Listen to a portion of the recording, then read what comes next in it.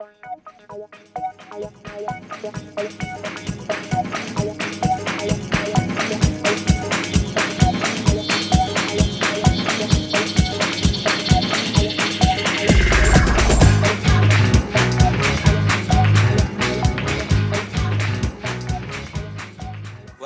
one and all. Welcome to a small and enthusiastic crowd to a rumor of empathy in Heidegger.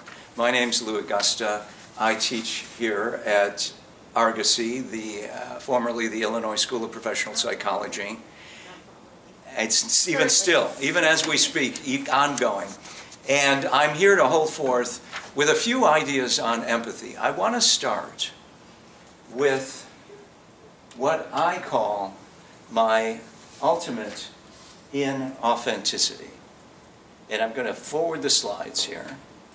You know, try not to be too much of the absent-minded professor, but some of that is inevitable. Here we go. So here I am. This is the cover art from my book, Empathy in the Context of Philosophy.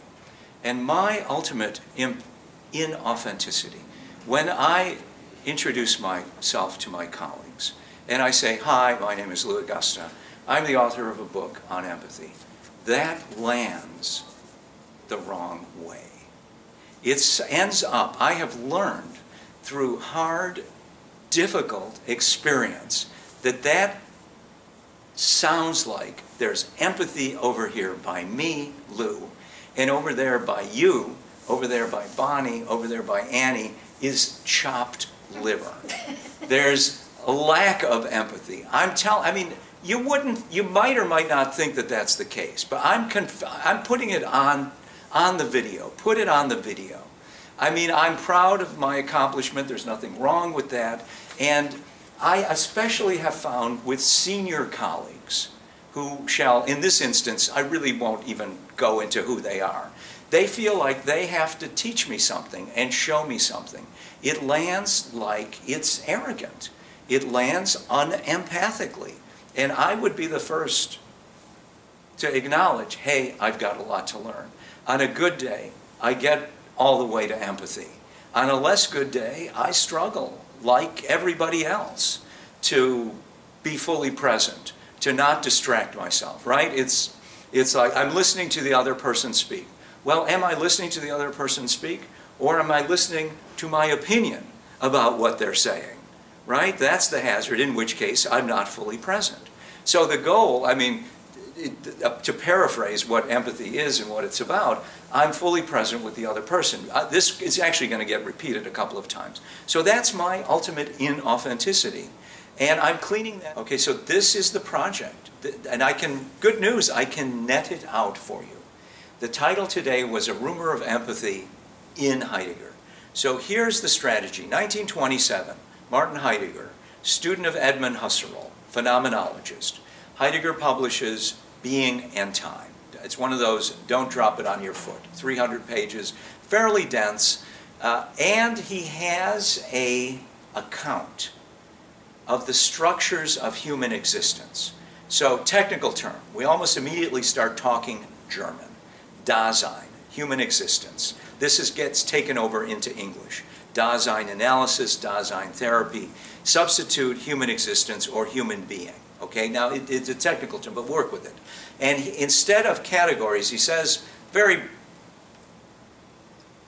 concisely in trying to net it out, kind of the high-level version, that we apply categories to nature and things have properties, but human beings have these distinctions called existentials. And they're not really categories, they're ways of being. They're distinctions as to how human beings are designed. And he finds that there are 4 of them. Affectedness, being affected. In effect, being affected, being at the effect, being open to my environment. And talking German, he uses the German term Befindlichkeit. Befindlichkeit. This is not even a word in German. In German, the people say, Wie befinden Sie sich? How do you find yourself? In effect, how's it going? How are you? It's a kind of deeper way of saying, what's up? You know, was ist los? Instead of saying was ist los, would mean like, hey man, que pasa, what's happening? It's like, but really, how are you? How do you find yourself? Human beings are open to the environment. That's Befindlichkeit. We have something like understanding of possibility. This term verstehen, understanding, is very deep in the German language. There's a long tradition coming up through Karl Jaspers, Wilhelm Dilthey, Max Weber, sociologist, philosopher, psychiatrist. So it's very resonant. Verstehen, understanding, and Heidegger shifts it in the direction, in an interesting way, in the direction of what is possible for a human being. And that's not usually how we understand understanding. So be with that. Then finally, interpretation, Auslegung in German. To interpret means to lay something out, to spread out some distinctions. It's not yet even verbal. None of this is verbal. It's a way of being. It's a way of living. I live my life like, I'm going to make something up now, not that this is the truth, that love is not possible with this man, my father, who I grew up with, who was so severe. Whereas, in fact, he just had a different way of showing his love, right? So it's a way of being, and we live in an interpretation. We live like people really don't get me, or it's going to work out at the last minute, right? Those who are constantly preparing at the last minute, and often it works out, and sometimes it doesn't, right? And then finally, a way that this gets articulated in speech. So the strategy of this project is to take these four distinctions: openness or affectivity, understanding of what's possible, interpretation, which is an unpacking of understanding, and a way this gets articulated, and shift it in the direction of empathy, and generate a Heideggerian analysis of empathy. And it looks like this.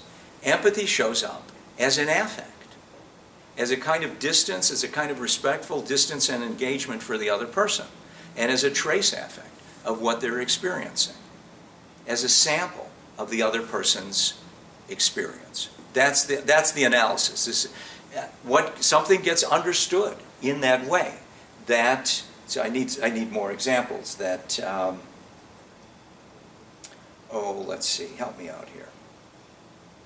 That people live in an understanding that, in 1953, in Birmingham, Alabama, there were water fountains and public restrooms for white people, and there were different ones for what were then called Negroes, people of color, African Americans.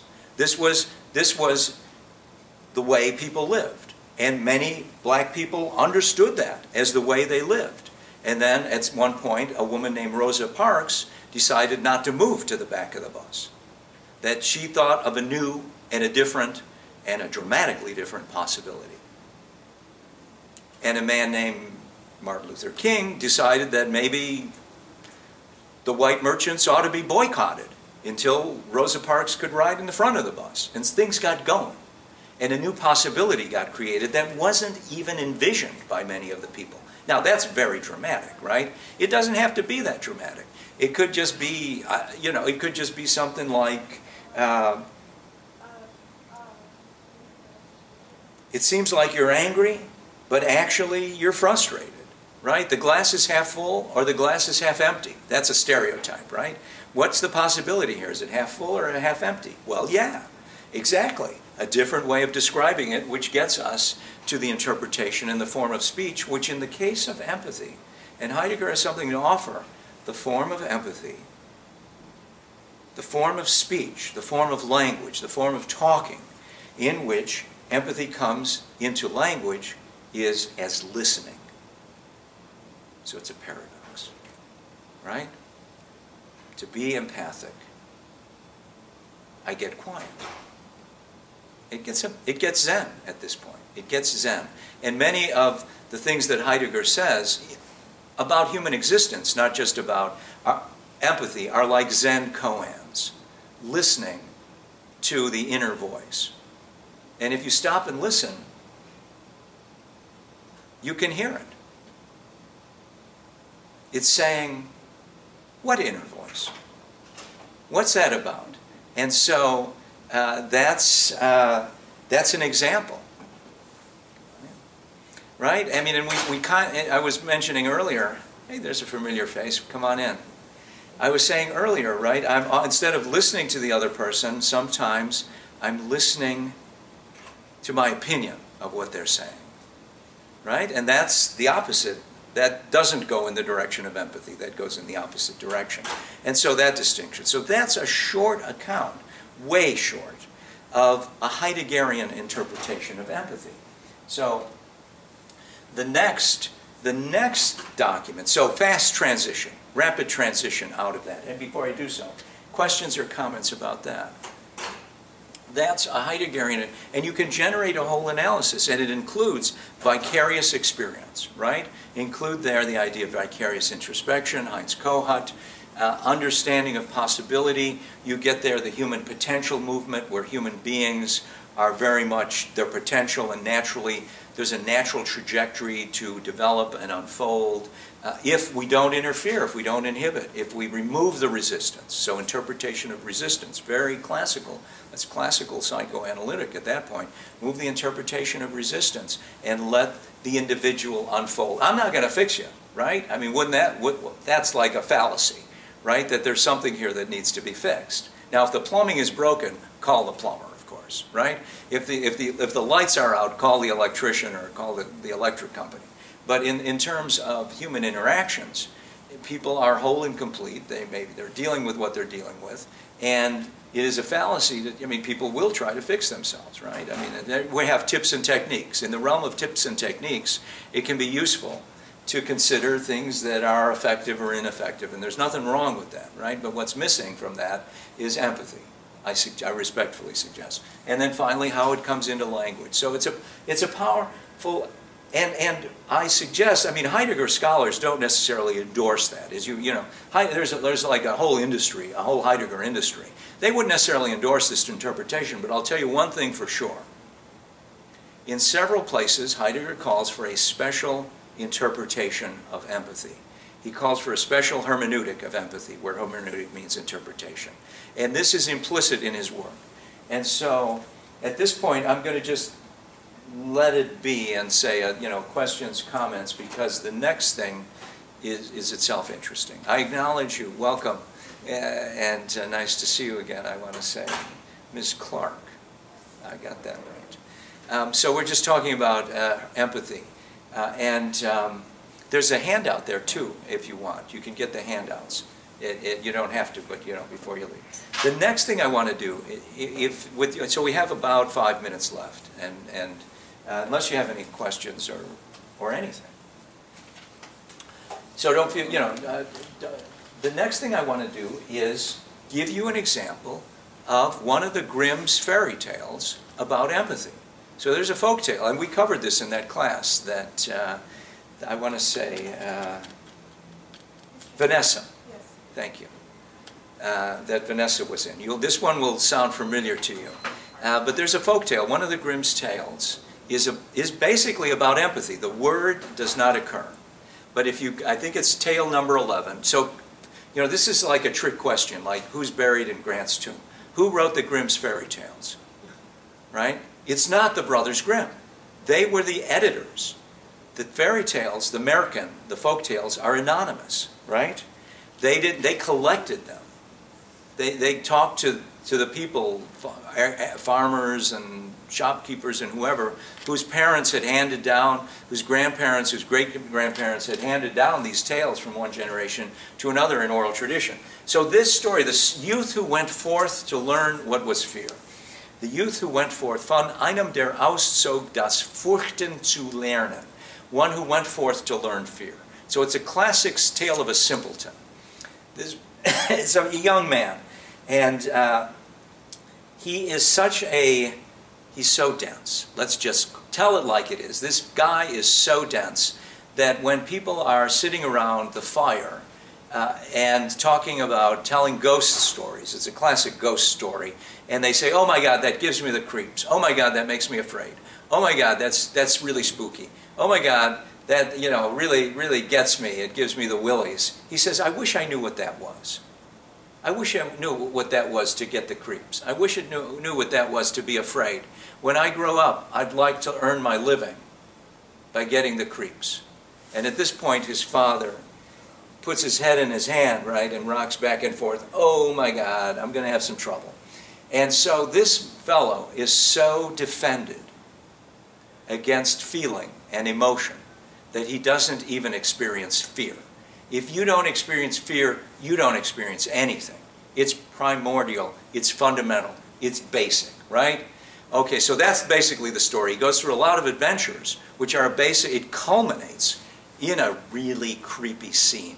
He spends 3 nights in the haunted castle, right? And they're dogs and cats with red-hot eyes. They're obviously from hell. And he deals with all that. It's very simple, very simple. These guys bring in a coffin. He says, oh my God, it's my cousin who passed away. Dear cousin, wake up, wake up. The cousin doesn't wake up. He gets in bed with the corpse to wake it up, to warm it up. Creepy. It gets creepier. The corpse wakes up and says, now I'm going to strangle you. But he deals with it. He's strong. He's not afraid. He keeps his wits about him. The guy's dead. He's not very strong. He puts him back in. The curse on the castle is raised. He gets the treasure. And the princess, of the hand of the princess, the treasure hard to attain, right? And the hand of the princess. And a third of the treasure. A third of the treasure to the crown, a third of the treasure to the poor, a third of the treasure to him. He gets the princess. The morning after their wedding, they're lying in bed. So fast forward, quick break. Wake up the next morning. He says, wow, that was great. I wish I knew, but there's only one thing I regret. I wish I knew what it was to get the creeps. The chambermaid happens to have come in at this time and takes the fishbowl with a bowl of water with little fishes, goldfish. And you want to know the creeps. Here, she throws it on him. The fishes go flap, flap, flap. He says, oh my God, I've got the creeps. I've got the creeps. Goose flesh, right? Now at last I know what it is to get the creeps. So he discovers that without empathy, he is not fully human. Empathy, the ability to experience emotion in this interpretation, is required for our full, complete humanity. Without that, our humanity is incomplete. Thus, the story of the youth who went forth. So it's a pre-ontological document. The people, you know, the people telling folk tales. There ain't many more of those around, right? But in the day, the 200 Grimm tale know about that. And there it's documented. So I offer that for your consideration. Thank you.